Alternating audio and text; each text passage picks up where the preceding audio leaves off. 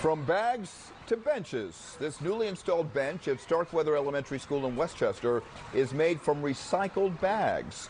Parkway Cleaner partnered with Trex to collect more than 500 pounds of bags. Instead of throwing the bags away, they were transformed into a new bench. The groups hope to donate another one in 6 months. Pretty cool.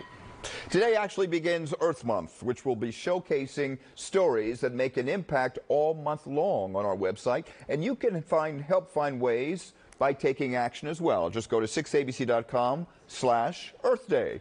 We're also asking you to share the stories of any local climate hero you know.